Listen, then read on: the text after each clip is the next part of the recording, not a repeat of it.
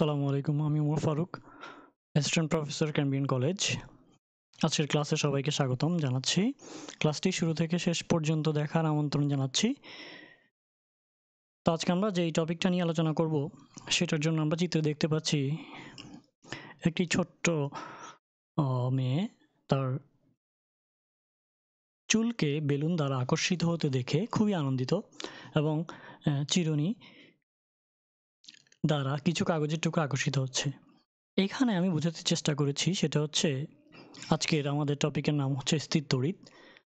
তো যদি ক্লাসটি ভালো লাগে তাহলে ম্যাসন অনলাইন ফিজিক্স ক্লাসরুমে সাবস্ক্রাইব করে সঙ্গেই থাকবেন, বেল আইকন প্রেস করে রাখবেন যাতে পরবর্তী ভিডিওগুলো আমরা আপনাদের কাছে সহজে পৌঁছে দিতে পারি। তো আজকের পার্ট হচ্ছে পার্ট 1, কুলম্বের সূত্র। পদার্থবিজ্ঞান দ্বিতীয় পত্রের দ্বিতীয় অধ্যায়ের প্রথম ক্লাস আজকে। স্থির তড়িৎ ইতিহাসটা বলিনি। যীশু খ্রিস্টের জন্মের 600 বছর পূর্বে গ্রিক দার্শনিক থেলস লক্ষ্য করেন যে সোলোমনি পাথর বা অ্যাম্বার হচ্ছে পাইন গাছের শক্ত আঠা। তো অ্যাম্বারকে পশমযুক্ত চামড়া দ্বারা ঘর্ষণ করা হলে অ্যাম্বার তুষার বা খড়ের ছোট ছোট টুকরাকে আকর্ষণ করে। ইনি হচ্ছেন চিত্রে দেখতে পাচ্ছি আমরা থেলস আর অ্যাম্বার, পাইন গাছের শক্ত আঠা। তো কি হয়, আমরা যে কোনো ধরনের পশমি বস্তু অ্যাম্বারকে ঘষে পশমি বস্তু দ্বারা তো তুষ বা খড়ের ছোট ছোট টুকরাকে সেটা আকর্ষণ করা শুরু করবে। তো গ্রিক ভাষায় অ্যাম্বারকে বলা হয় ইলেকট্রন। এ কারণেই অ্যাম্বারকে পশমযুক্ত চামড়ার সাহায্যে ঘর্ষণের ফলে যে শক্তির আবির্ভাব ঘটেছে তার নাম দেওয়া হয় ইলেকট্রিসিটি। বাংলায় এর নামকরণ করা হয়েছে বিদ্যুৎ বা তড়িৎ। এরপর আমরা দেখব তড়িতাহিতকরণ।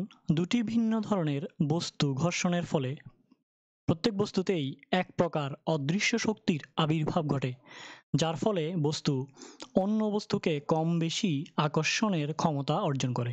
এই ঘটনাকে তড়িতাহিতকরণ বলে। চিত্র আমরা দেখতে পাচ্ছি, যদি অ্যাম্বারকে আমরা পশমি কাপড় দিয়ে ঘষি তাহলে দেখতে পাবো প্রথমেই অ্যাম্বার এবং পশমি বস্তুটি চার্জের পরিমাণ সমান ছিল, কোনো চার্জের বিনিময় ঘটেনি। যখন একে অপরকে আমরা ঘর্ষণ ঘটাবো তখন দেখা যাবে তাদের মধ্যে চার্জের আদান প্রদান হবে। তো এক্ষেত্রে যেটা হয় সেটা হচ্ছে পশমি কাপড় থেকে ইলেকট্রন অ্যাম্বারে চলে আসলো, তাহলে একটি বস্তু নেগেটিভ চার্জে চার্জিত হয়ে গেল আর একটি বস্তুতে ইলেকট্রনের ঘাটতি বা পজিটিভ চার্জে চার্জিত হয়ে গেল। এই ঘটনাটাকে আমরা বলবো তড়িতাহিতকরণ। আধান বা চার্জ যার উপস্থিতিতে কোনো বস্তু অন্য বস্তুকে আকর্ষণের ক্ষমতা অর্জন করে তাকে আধান বা চার্জ বলে। এটা সম্পর্কে আমরা জেনেছিলাম। তো আমরা একটা পরীক্ষায় আসি, আমরা দেখতে পাবো যদি একটা বেলুনকে নেগেটিভ চার্জে চার্জিত করে বা পশমি বস্তু দিয়ে ঘষে পানির ছোট প্রবাহের কাছে নেওয়া হয়, সেটা বেঁকে যায়। কেন এটা হয়? কারণ হচ্ছে পানির মলিকুলগুলোর মধ্যে পজিটিভ চার্জিত প্রান্ত বেলুনের নেগেটিভ চার্জ দ্বারা আবেশিত হয়ে বেলুনের দিকে বেঁকে আসে। তো এই ধরনের আরও অনেক ঘটনা আমরা দেখতে পাই। যদি বেলুনকে চার্জিত করে রাখা হয় মেঝেতে, একটা বিড়াল আমরা দেখতে পাচ্ছি তার পাশ দিয়ে যাওয়ার সময় বিড়ালের গায়ে চার্জিত বেলুনটি আটকে যাচ্ছে, বেলুনগুলো আটকে যাচ্ছে। একটি বেলুনকে চার্জিত করে আমরা যদি একটা টিন ক্যান দেখব যে টিন ক্যানটি বেলুন দ্বারা কি হচ্ছে, বিকশিত হচ্ছে। ঠিক একই রকমভাবে দুটি ভিন্ন বস্তুতে যদি একই রকম চার্জ থাকে তারা পরস্পরকে বিকর্ষণ করবে। তো আমরা দেখতে পাচ্ছি যে একটি বস্তুকে এমনভাবে চার্জিত করলাম আমরা, প্লাস্টিকের এই বস্তুটি উপরের বস্তুটিকে বিকর্ষণ করছে, তার মানে তারা সমচার্জে চার্জিত হচ্ছে। এ ধরনের অসংখ্য ঘটনা আমাদের চারপাশে প্রতিনিয়ত ঘটে চলছে। তো আজকে আমাদের স্থির তড়িৎ নিয়ে আলোচনা। বিদ্যুৎ শব্দটির সাথে আমরা সবাই কম বেশি পরিচিত। এই বিদ্যুতের অপর নাম হচ্ছে তড়িৎ। তড়িৎ এক প্রকার শক্তি। এই শক্তির সাহায্যে আলো জ্বালানো থেকে শুরু করে পাখা ঘোরানো, কলকারখানা, রেডিও, টেলিভিশন, কম্পিউটার ইত্যাদি চালানো হয়ে থাকে। বিদ্যুৎ প্রবাহ বন্ধ হয়ে গেলে এসবই নিশ্চল হয়ে পড়ে। আবার বিদ্যুতের প্রভাবে এগুলো যেন প্রাণ ফিরে পায়। তাই আধুনিক জীবনযাত্রার সাথে বিদ্যুৎ ওতপ্রোতভাবে জড়িত। একে বাদ দিয়ে আধুনিক জীবনযাত্রা কল্পনাই করা যায় না। প্রয়োজনের সময় এর অনুপস্থিতিতে আমাদের জীবনকে অতিষ্ঠ করে তোলে।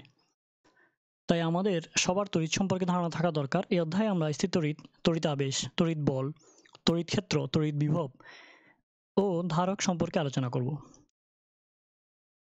1733 সালে ফরাসি বিজ্ঞানী চার্লস এফ ডুফে দুটি কাচদণ্ডকে রেশমি কাপড়ে ঘষে একটিকে রেশমি সুতার সাহায্যে দৃঢ় অবলম্বন থেকে ঝুলিয়ে দেন। অপরটিকে ঝুলানো কাচদণ্ডের কাছে এনে লক্ষ্য করেন কাচদণ্ড দ্বয় পরস্পরকে বিকর্ষণ করছে।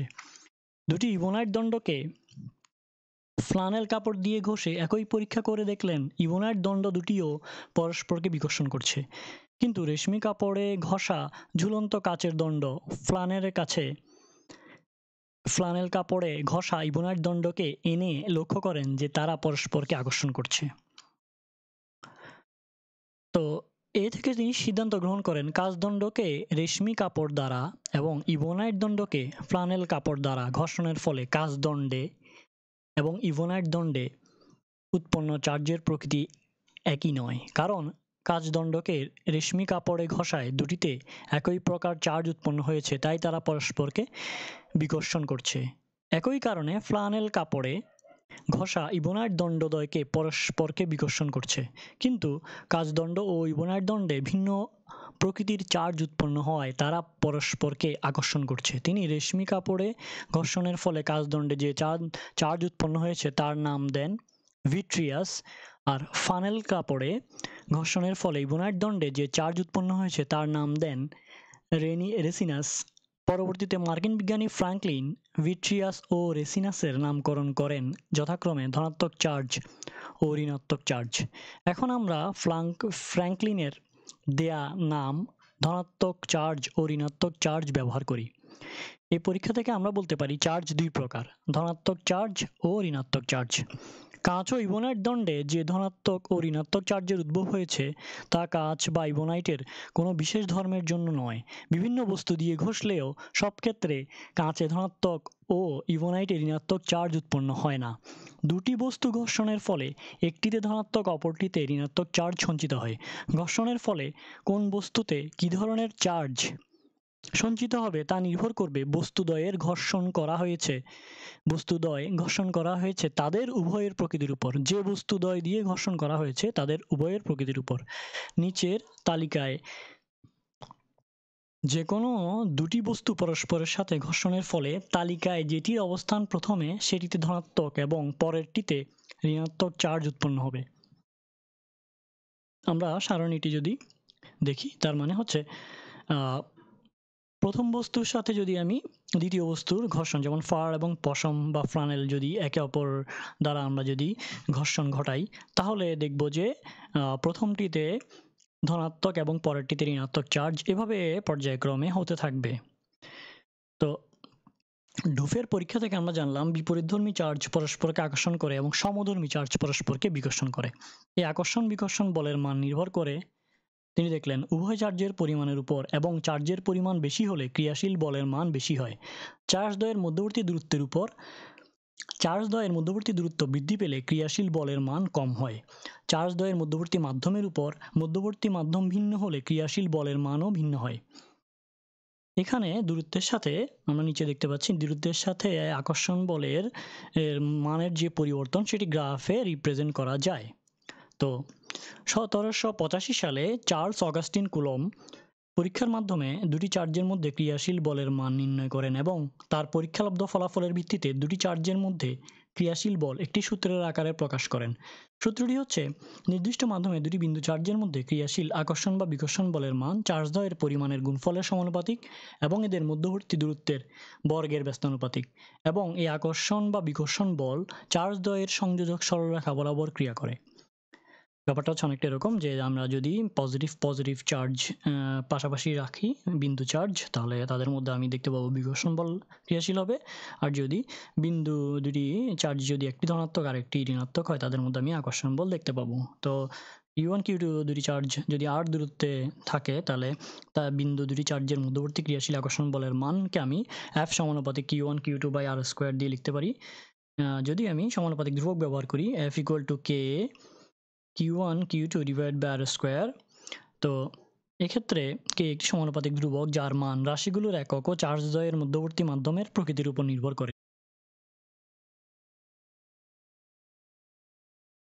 পরীক্ষার সাহায্যে দেখা গেছে শূন্য মাধ্যমে 1 কুলম্ব মানের দুটি বিন্দু চার্জ 1 মিটার দূরত্বে থেকে পরস্পরের উপর 9 × 10⁹ নিউটন বল প্রয়োগ করে, অর্থাৎ F = 9 × 10⁹ নিউটন এবং Q = 1 কুলম্ব এবং R = 1 মিটার যদি আমরা বসিয়ে কুলম্বের সূত্রে বসিয়ে আমরা দেখব K = 9 × 10⁹ নিউটন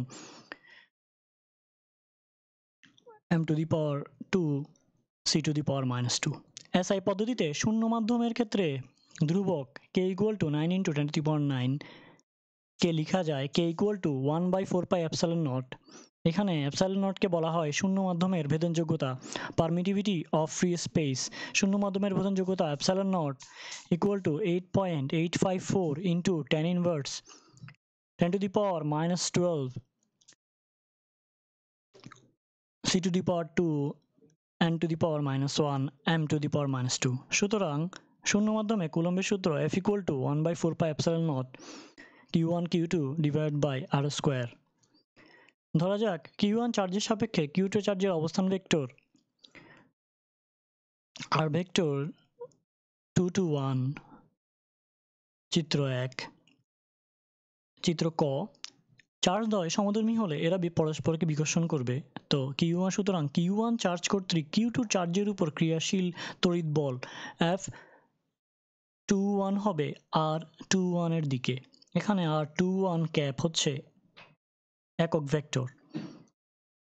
আবার Q2 চার্জের সাপেক্ষে Q1 চার্জের অবস্থান ভেক্টর r1 to 2 ভেক্টর, যেটা চিত্রে দেখানো হয়েছে। Q2 চার্জ কর্তৃক Q1 চার্জের উপর ক্রিয়াশীল তড়িৎ বল F12। এখানে r⁻12 একক ভেক্টর। আমরা জেনে রাখবো কুলম্বের সূত্রটি বিপরীত বর্গীয় সূত্র নামে পরিচিত। কুলম্বের সূত্রটি শুধু বিন্দু চার্জের জন্য প্রযোজ্য। বিবেচনাধীন চার্জিত বস্তুদ্বয়ের মধ্যে কোনো আপেক্ষিক বেগ না থাকলে, আমি আবার বলছি, কোনো আপেক্ষিক বেগ না থাকলে কুলম্বের সূত্র পুরোপুরি প্রযোজ্য হয়। কিন্তু আপেক্ষিক গতি থাকলে তড়িৎ ক্ষেত্রের পাশাপাশি চৌম্বক ক্ষেত্রেরও সৃষ্টি হয়। তখন চার্জিত বস্তুদ্বয়ের মধ্যকার বল কিছুটা ভিন্ন মানের হয়, যা আপেক্ষিক বেগের উপর নির্ভর করে।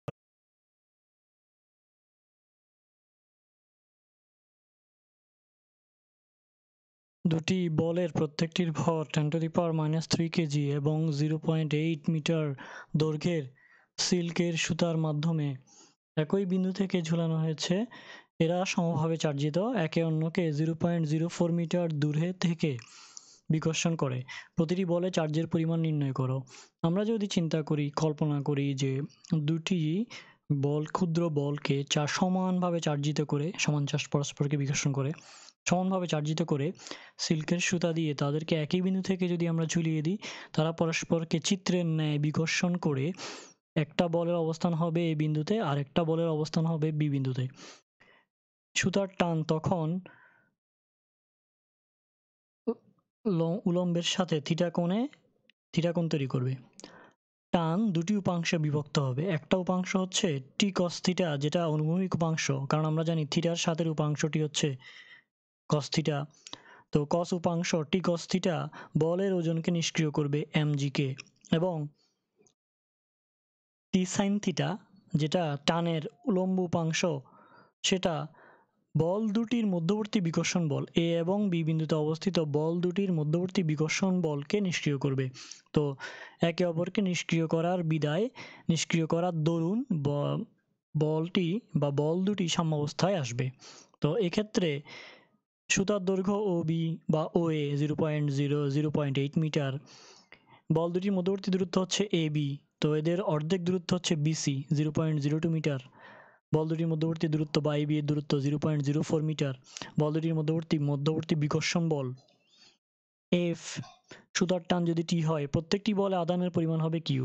তো আমরা দেখেছি একটু আগে বলটি সাম্যাবস্থায় বা বল দুটি কিভাবে সাম্যাবস্থায় আছে, টি কস থিটা ওজনকে নিষ্ক্রিয় করে দিচ্ছে, তার মানে হচ্ছে টি cos থিটা সমান হচ্ছে ওজন, আর টি sin থিটা বিকর্ষণ বলের কুলম্ব বিকর্ষণ বলের সমান, তার মানে হচ্ছে 1/4 পাই epsilon naught Q square by R square.